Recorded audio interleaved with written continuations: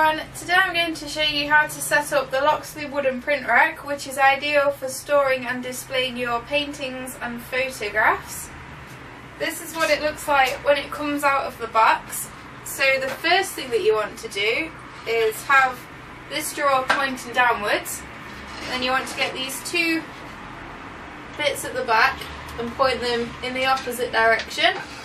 Then you want to grab the bottom part of the cradle, pull it up over the shelf, and then you want to flick these two bits the other way around and then open it up, and there we go.